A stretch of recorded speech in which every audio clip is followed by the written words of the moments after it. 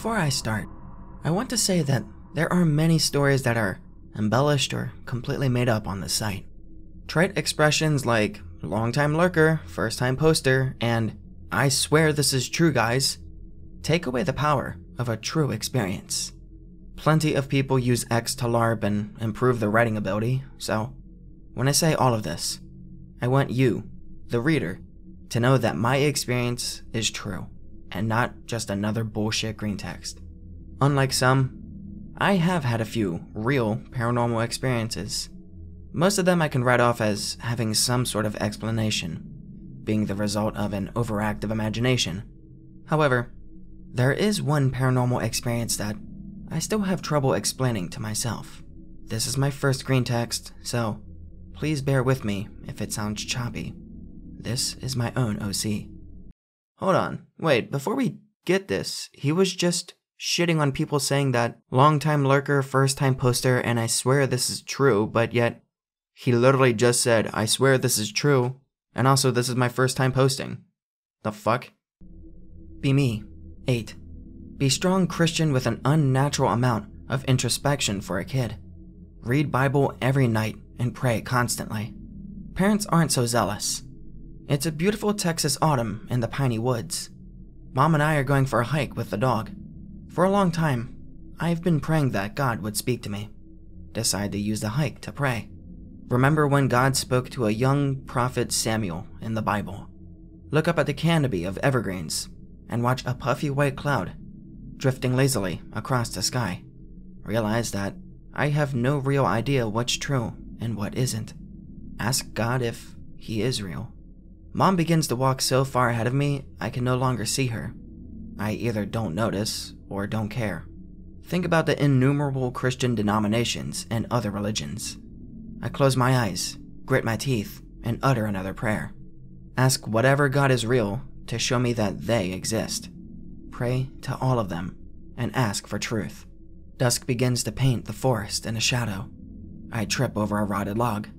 Begin praying with all of the fervor and zeal that I can. Ask God to speak to me. Repeat prayer of praise, repentance, and my request until I feel like I can't pray anymore. All alone in the woods now. The trees are no longer painted with orange light, only shadow. Continue praying with everything I've got. After some time passes, a powerful, fiery sensation blooms in my chest. Ears begin to hum. Gritting teeth so hard, I hear them crack. Pray harder. Eyes feel like they're about to pop out of my head. I'm shutting them so hard. I can hear whispers, and by this point, I'm very afraid. Begin praying. Ask God to tell me who I will be with the same intensity as before. No idea what the whispering voices are saying at this point, if anything at all. Convinced the voices are evil. Now very afraid of the idea of God Himself talking to me. Imagine it will be very scary. As I pray, the feeling grows stronger and the voices grow louder. I try to ignore my fear and keep praying. Realize all of a sudden that I'm not hearing the voices with my ears. To test this out, I stick my fingers in my ears. No change in sound. I realize then that I am perceiving this experience with the feeling in my chest. I try picking out words into whispers, but am afraid of listening to what they're entirely saying. Try shutting out the noise with the sound of rushing blood in my ears. Come to another realization. The voices aren't speaking with words, but I entirely understand what they're saying. Every quote-unquote word. The whispering voices become deafening. I can't shut them out, can only ignore them. As the voices reach a fever pitch, they all stop. Deafening silence for what feels like several minutes. One single voice speaks clearly. Being male, but not overly masculine or intimidating whatsoever. Had not yet learned about the still small voice of God. Imagine him to be a very scary giant bearded man. The voice calls me by a name I was infuriated to be called, and checks my pride. It simply tells me that I will be a man of peace. You will be a man of peace, Anon. Peace. I get back to the car. My mom is on the phone with the police and Grandpa. Anon, you've been missing for several hours. Where were you? Mom is visibly angry and writes off my entire experience. Well, yeah. Possible time dilation? never had anything like this happen before, or since. I've fallen off the wagon sometimes and done dumb stuff, but this experience solidified my faith as a Christian. I am open to other explanations. Grandfather was an avid fisherman, and he tells this one often. Fishing with friends south of the Gulf of Mexico, in Bay of Campeche, around island chain called Cayos Arcas. Probably pronounced that wrong. They are barely islands, but more of sandbars and cays, with large reef around them. One of the boatmates is an avid sailor, and even he's nervous around shallow sandbars. They choose to anchor within sight of the largest sand cay. The first day, everything goes smoothly, and my grandpa passed out early, with all the others excluding one. It's the avid sailor. Let's call him Chaka. Grandfather gets woken up to loud banging, as Chaka throws open the cabin door excitedly. Chaka starts saying he heard faint calls coming from the direction of the cay, and they sounded like they needed help. Everyone gets up and checks the radio, letting out a message asking if anyone is in the area and needs assistance. My grandfather was using the basic sonar on the boat, and was not picking up any other boats with an audible distance, besides a few larger vessels closer towards the mainland. A barge on the radio says that they're fine, and they haven't heard any distress calls, but will stay vigilant, listening. The sound gets chalked up to wind, and everyone goes to sleep. The crew chooses to move up the small island chain for a new spot, and maybe some luck. Up late that night, a few hours after midnight, and the moon has stopped giving off so much light. Everyone hears the sound. Muffled sounds like a crash and shouts. Run to the radio and sonar. Sonar shows no nearby boats. Radio sounds off the same as last time from a large vessel, saying that they've heard no calls but will stay listening. The whole boat is on edge, and starts shining a floodlight around towards the cay, calling out. Nothing. They decide to end the night taking some shots to take the edge off, and they head to bed. Next day, they move a ways up the island chain to choose a spot near a sandbar that connects to the largest portion of the reef. Night comes again as they fish. Around the same time, a few hours after midnight, the moon is letting off less light as it sinks in the sky. A large but slow swell hits the boat, rocking it. As the swell passes, there's another sound, but this time it's different. Grandfather says it sounded like old wood floors creaking when you walk on them, but louder. Shouts can be heard from the direction of the swell, and they hear it again. It's the crash sound from the previous nights, but this time it's much closer, and it sounds like splintering wood. The shouts are much louder and frantic now, as Chaka rushes towards the floodlight.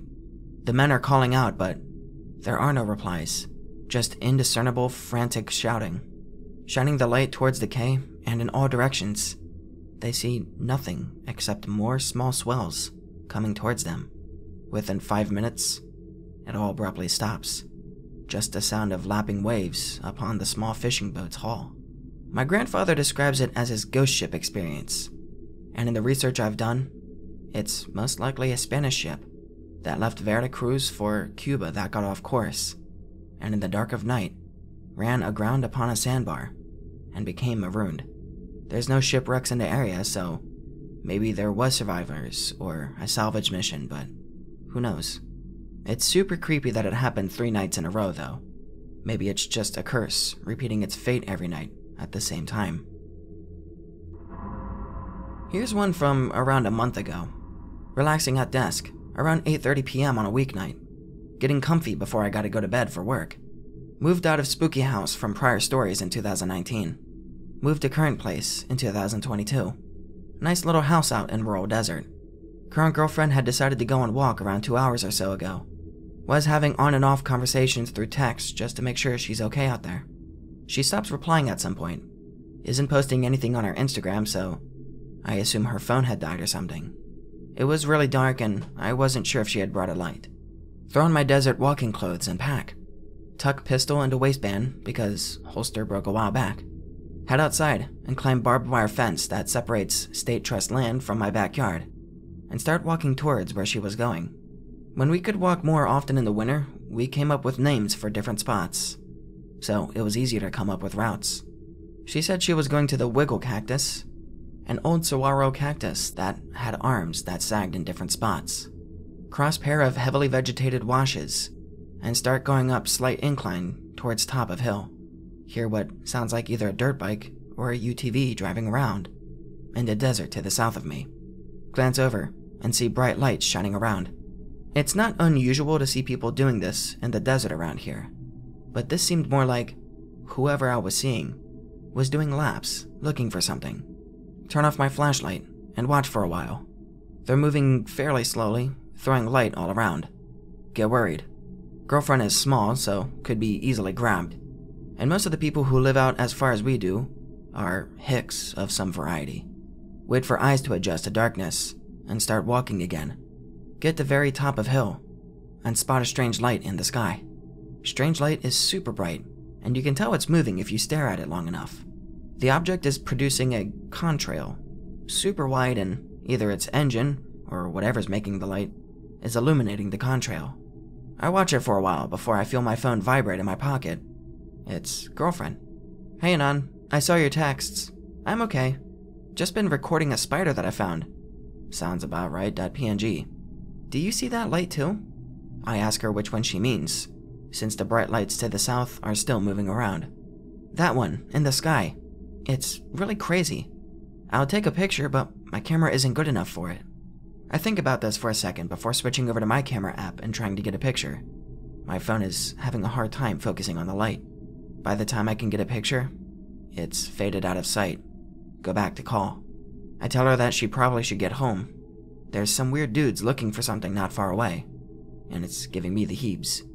Okay, I'm on my way back. We talked a little bit more after I turned back around, before we hung up to focus on walking. We had somehow passed each other. I'm just glad she's safe. Walking back, looking between lights to south, and occasionally turning on my light to make sure I'm not stepping into a hole. Cross washes again. Still can't see girlfriend's light, but opt to get back to fence and wait for her. As I'm getting closer to home, I hear movement, followed by a loud, sharp sound. Only way I can describe it is when you get attacked by a controller and stalker. Panic sets in. Pick up pace and get back over to fence. Wait around for a few minutes for girlfriend. She calls me again, asking where I am. I tell her I'm home and I'm waiting for her. Mention the strange sounds that I heard. Grab ladder from back of house. Set it up by fence so I can see over the creosote bushes that block most of the visibility. Spot her light. She was way off to the north for some reason. Tell her that I see her and flash my light at her a couple of times to help her find her way. She tells me she sees me and she'll be home soon. Hangs up. As I'm waiting around, still a little antsy, I hear the ringing noise again. Get more uncomfortable. It happens a couple more times, along with rustling in the brush. Keep blinking light. She eventually makes it over and we walk towards the house. Talk a little bit. I heard some rustling, but no ringing noise. That's strange. As she finishes that sentence, it happens again. Multiple times in short order. We nope inside. I grab a couple of beers from the fridge and get comfy before going to bed. Since then, I have never heard that sound again. Between the people out looking for something and the strange light in the sky, I really haven't had any ideas of what happened that night.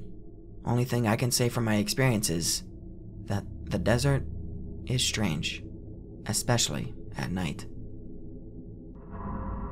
Okay, so I don't post much, and I'm not making this a green text because, well, the story really isn't long enough, and I simply want to know if I should be preparing for something, or concerned. Last night, I called my friend to see if he had heard from a mutual friend of ours. He answered, but the call cut out after 45 seconds, due to his connection being shit, which is pretty typical. I ask him about friend, and he says, "Nah man, I haven't seen or heard from friend at all today," and the call cuts out. He calls back, and all I hear after he picks up is literally just him screaming for help over and over. How did I get here? Someone please help me. And what was weird was, it was 100% his voice, but shit was distorted. And I noticed a slight deviation in his voice when we first spoke as well, but I didn't think anything of it. So I tried calling the mutual friend to ask him, and mutual friend says, I don't know why he'll tell you that because we just got done hanging out. So I text and call friend's girlfriend because they live together to make sure that he's okay. You know, because of the screaming shit. And she says, Anon, I've been with him for the past 2 hours. He didn't call you. He's been on a video chat with Joe Bro. So he grabs the phone and says, well, what did, I say when we talked? Because I swear to God, I haven't talked to you today. I explained to him what I said above, and how he hadn't seen or been with friend that I was asking about. And he said, yeah, dude, I saw him twice today, so I definitely wouldn't have told you that I didn't. I thought he was just fucking with me until he starts getting weirded out because he is big into paranormal stuff. Sends me a screenshot of him being on call with Joe Bro at the time that I, quote-unquote, talked to him. So, yeah, I apparently talked to someone that wasn't my friend, but sounded exactly like him. And he proved to me that he wasn't just fucking with me. I'm not sure if whatever it was about to try to get me to come to it, because I didn't give it the chance, but should I be concerned? Or do you guys think that whatever it was, just tried the one time and that was it? I'm genuinely curious about that, but also, what the hell could it have been? When I was a kid, around 9 or 10, I had 2 separate experiences with this weird being. I've never had any visual hallucinations, and this is by far the strangest thing that's happened to me. The first was in my bedroom before I went to bed. I shut the light off and noticed it perched under my windowsill. It looked like a monkey/wolf hybrid with bat wings. It was pitch black and had red glowing eyes. The closest I can find is a cryptid known as a hool, but it had more of a ethereal, non-physical vibe to it. However, it definitely felt dangerous. I specifically remember a loud ringing in my ears when I focused my eyes on it. It didn't do anything malicious, it just looked, and it flew away a few moments later. My second experience was somewhere between half a year to 1 year later. While driving from Walmart at night, we were stopped at a stoplight. Once again, a window was involved. I look out the car window and the same creature is staring at me a few feet away from the car. And again, my ears rang when I looked at it. Nobody else saw it, and we drove away. Ever since then, even talking about the thing and remembering its face gives me an extremely off-putting icky feeling. Typing this out feels like I'm almost marking myself as a target. If anyone knows what this is, or what it could have meant, please leave me some speculation. Sipping booze after midnight, looking at hiking maps around summer season 2018. Contemplating where and when to set off on a trip. Fuck it, I'm setting off now. I can catch a bus in a few hours to a mountain resort. Pack my shit and leave in like 5 in the morning, sleep deprived and tipsy. Take a nap in bus, arrive refreshed.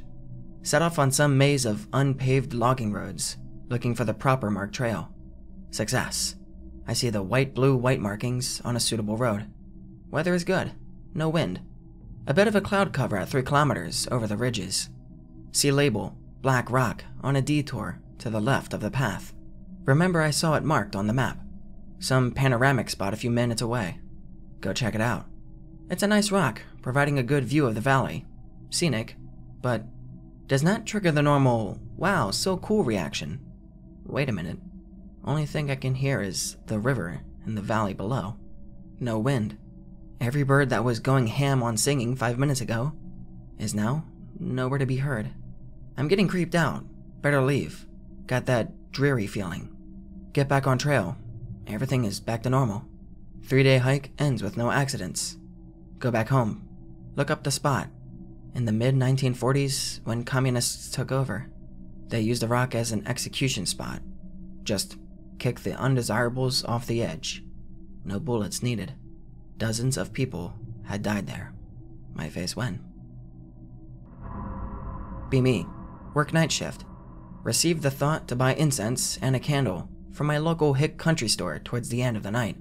Before bed, pop some LSA, then light the black candle and dragon's blood incense for spooks. It's a Saturday, so I could go to Vespers, but I sleep in instead. Wake up outside of my body, getting my back blown out by a gay werewolf. I don't fucking remember letting into my house. Oh wait, remember a month ago, some meth friend rambling about his gay werewolf boyfriend. Remember I went out of my way to allow spirits into my home by burning fucking incense and lighting fucking candles. The church service next door is ending and I can hear them chanting. I cross myself sobbing and I black out. My face when I'm never going to bed without my cross or rosary again.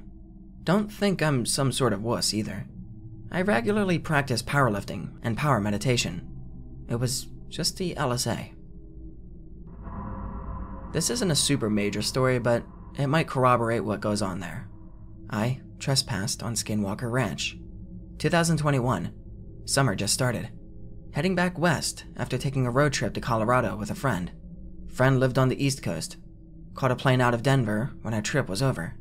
I'm driving back west and passing through Utah when I think to myself, where is Skinwalker Ranch? Turns out, Skinwalker Ranch is not too far off my route back home. So I decide, fuck it, I'll stop in. Get in mid-late afternoon. Still good light in the sky. No clouds. Perfect visibility. Go up to the gate first where people stop in to take pictures. Just look around. Nothing unusual, but the place does feel weird. What I didn't know beforehand was that there's a ton of people that live next to the ranch, along the road leading up to it.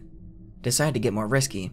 Park somewhat between two of the other properties in an area that, hopefully, people won't fuck with me.